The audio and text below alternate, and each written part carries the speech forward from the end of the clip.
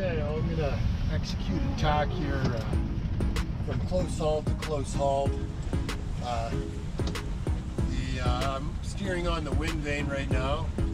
So the first thing I'm going to do is I'm going to disengage the Windvane so it's not steering, and I'm going to steer with the wheel.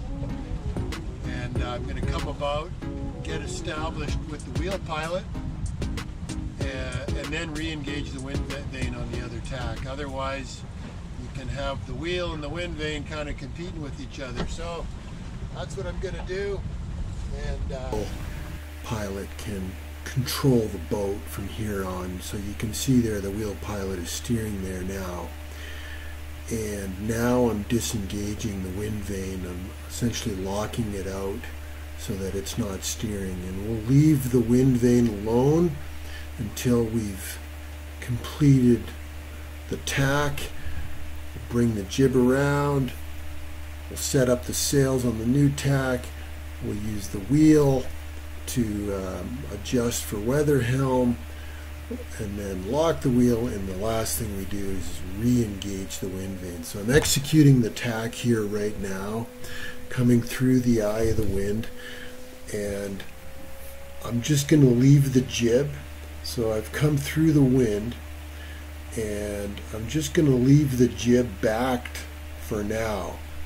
So the jib is backed, and I'm going to set up the wheel effectively now. I'm hove to, but I'm going to somewhat center the wheel, lock it, and then re-engage the wheel pilot. So now the wheel pilot is steering on the new tack, and then I can bring the jib across. So now I'm bringing the jib across on the other side.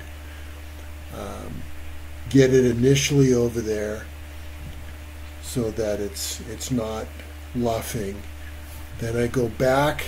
Here I am now back at the wheel and just fine-tuning the course now. So now I'm over on the new tack.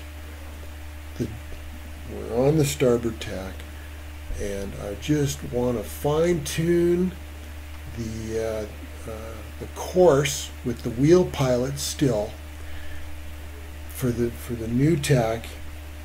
And now I'm going to fine-tune the sails. So now I'm cranking in the jib to fine-tune it for the new tack.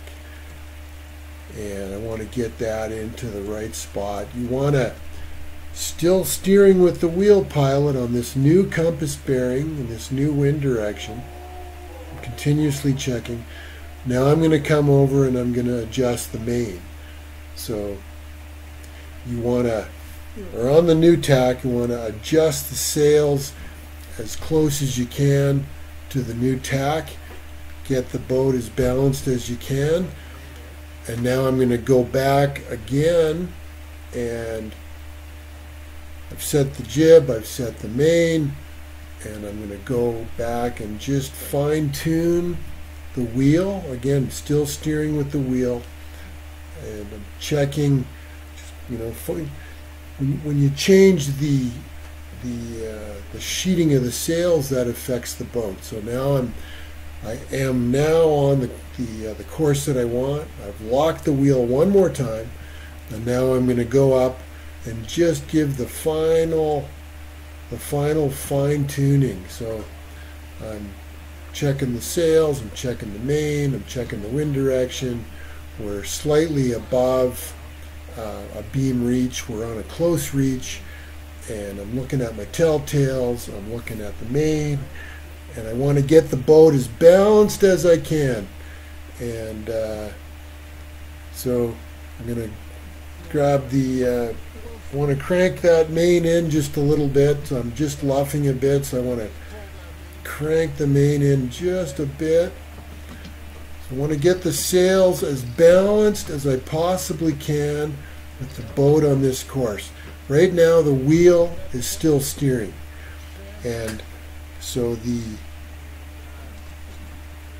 naturally with the wheel steering, it is currently right now adjusting for any weather helm that I have. So what I'll do here is I'll lock off the wheel, and then the last thing I'll do is set up the Windvane for the new tack.